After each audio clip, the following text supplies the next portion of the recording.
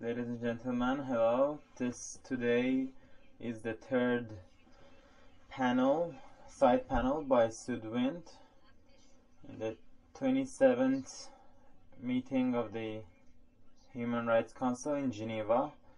The subject of the speeches today are arbitrary detention and the conditions of prisoners in Iran.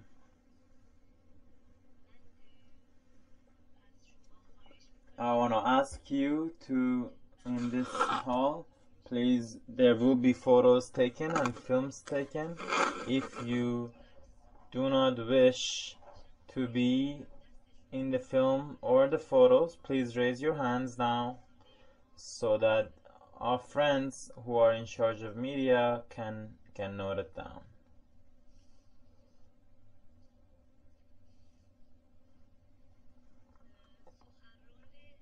Our first speaker is Ms. Rezvan Moghaddam.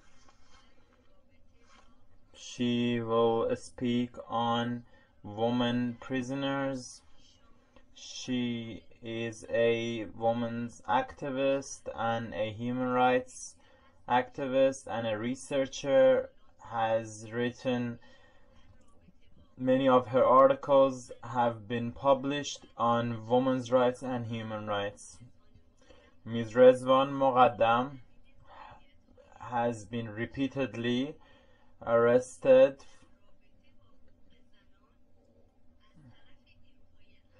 has been repeatedly harassed and interrogated by security forces because of her activities, especially in relations to human rights and other women's rights. Please begin to speak.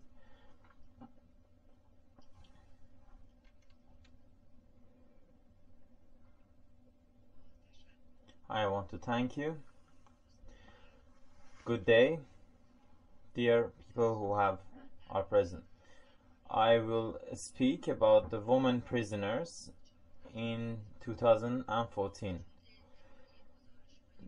Despite many reports that women's rights activists have given to the Human Rights Council, and despite the fact that the Islamic Republic has accepted to lift some discrimination against women, until now there has not been an improvement in the situation of human rights for women, but actually detentions, imprisonment and oppression of the women's rights activists and students and workers and writers and journalists has actually never stopped in the no period in the Islamic Republic.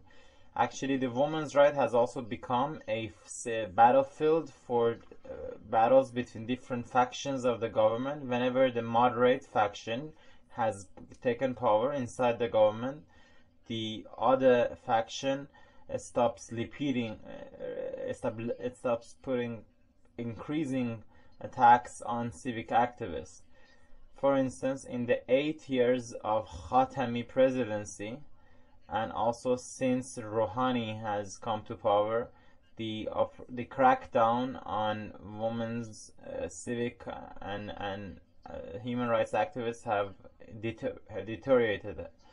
So the social life of women has faced serious crises. The forced hijab of women is a tool for fundamentalist politicians that they use to not only control society but also to fight their political rivals.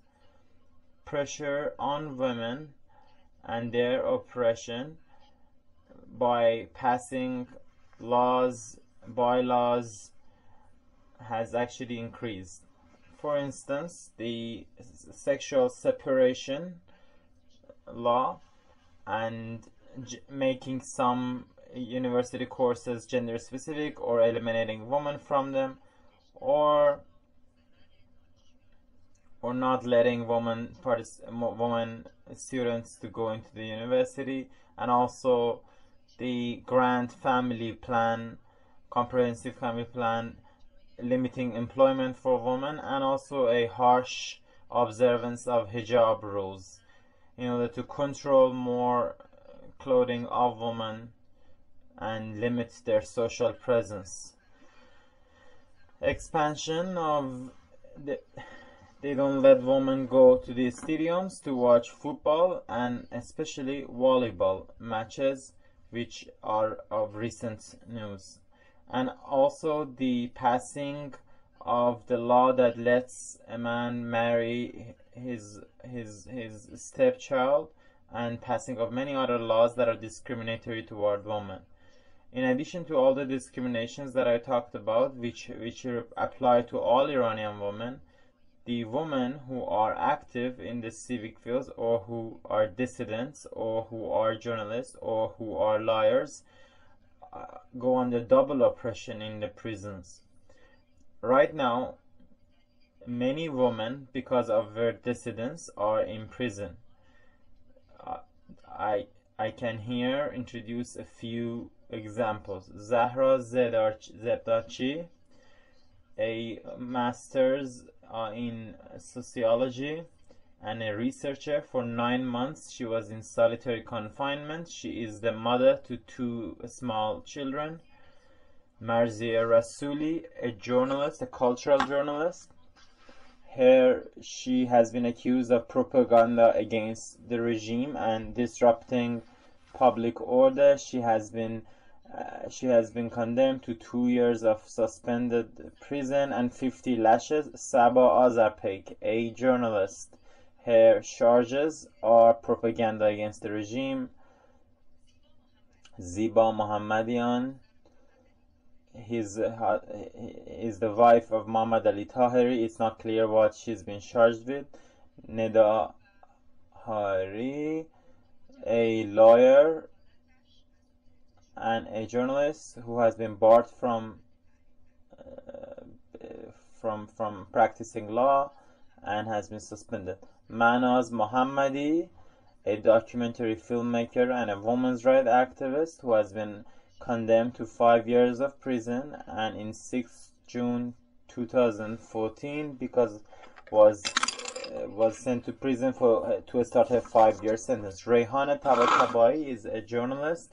Branch 26 of the Revolutionary Court, headed by Judge Moghaddam, has condemned her due to her activities for free elections and her news reporting on the Green Movement. She's been sentenced to 6 years of suspended prison. Roya Saberi Nejad, she has dual nationality, has been condemned to 20 years of suspended prison because of her activity on social media and has her writings on Facebook. Bahare Hedayat, a student activist and a women's rights activist, has been condemned to 9 years and a half of prison. She was released on parole for a short while, and even though she's badly sick, she was transferred back to prison.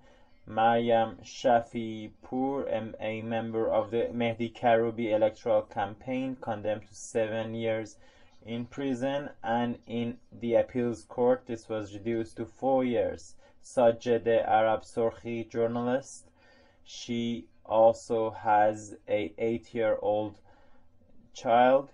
Her charges are propaganda against the regime. She's been sentenced to 1 year in prison.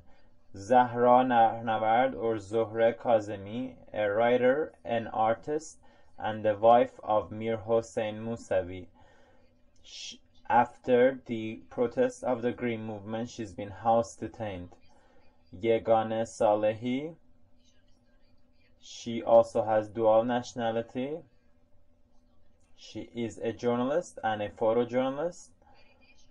Faride Shahgoli, a activist and a cyber activist who has been charged with insulting the supreme leader and propaganda against the regime for 2 years. She's been sentenced to 2 years of prison.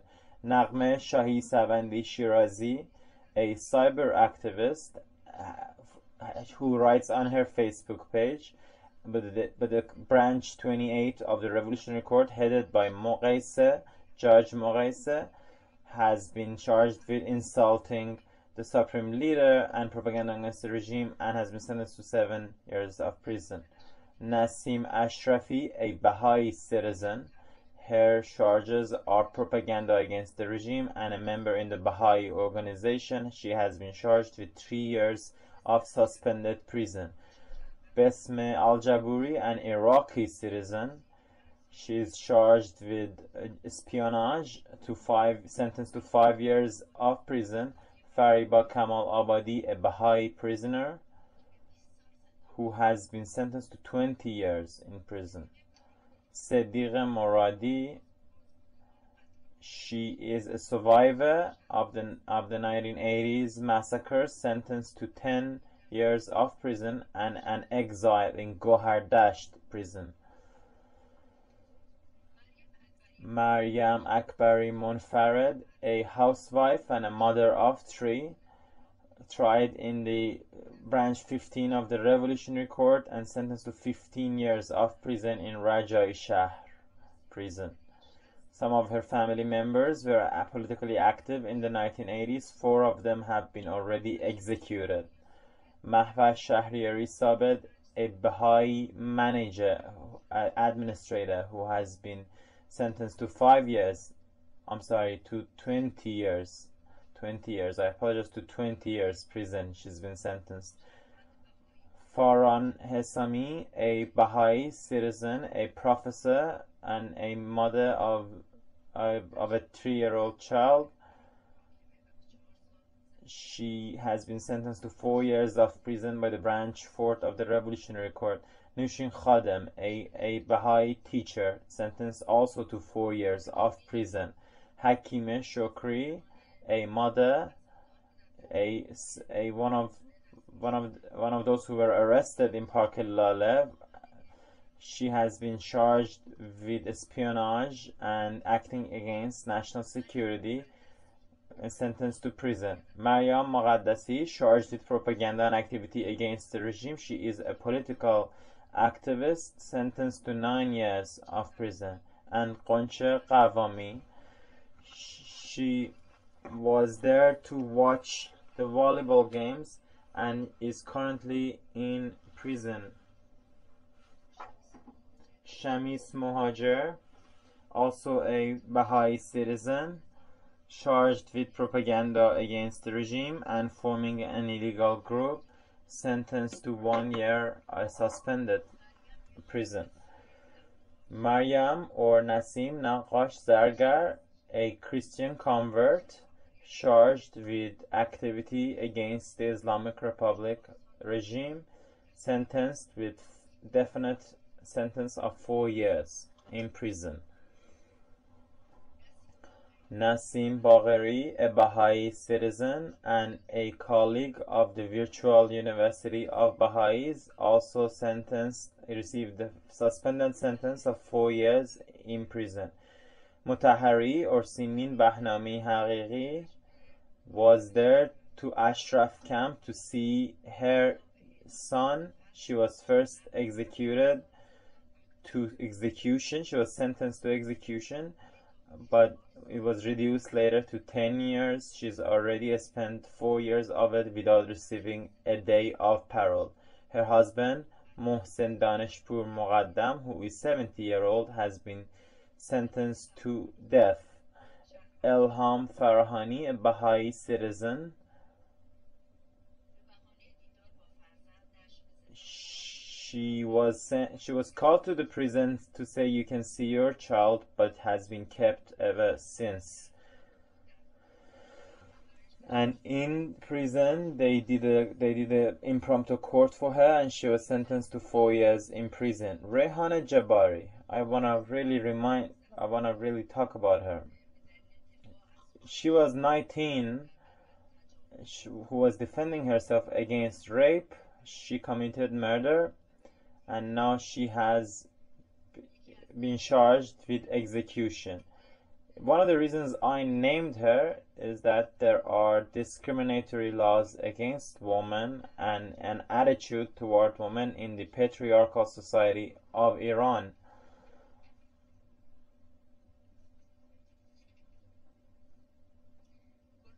Golrokh Ebrahimi on 7th of September 2014, together with a number of other people, was arrested, and to this day their charges are not clear.